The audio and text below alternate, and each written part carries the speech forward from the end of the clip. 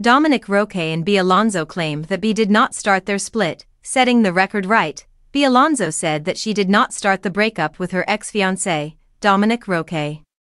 The Capuso actress was questioned about the untrue stories that have been going around since their breakup when she had a one-on-one interview with Nelson Canlis. This is untrue in reality. Defying the unfounded claim that she broke up with Roque, she said, "Hindi ako ang nakipag-break, I'm not the one who started the breakup." As a gesture of respect for the other person, the One More Chance actress asked that the subject of their previous relationship be officially closed when she made her confession. But let's be done talking about it now. Huwag na natin pag-usapan yon.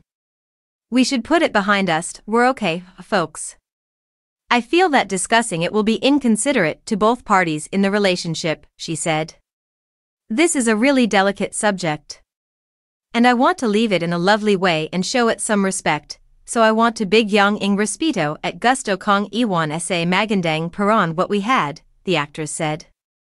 Following the release of a screenshot of him holding his phone with the actress's picture shown on his screen, Roque told the media last month that he was doing fine and that his ex-fiancée was no longer his phone wallpaper. With reference to the wallpaper, he said, "Wala, iba na, no, it's different already. Where's my phone? It's not here," he said, referring to it as if he had changed it, with the intention of proving to the media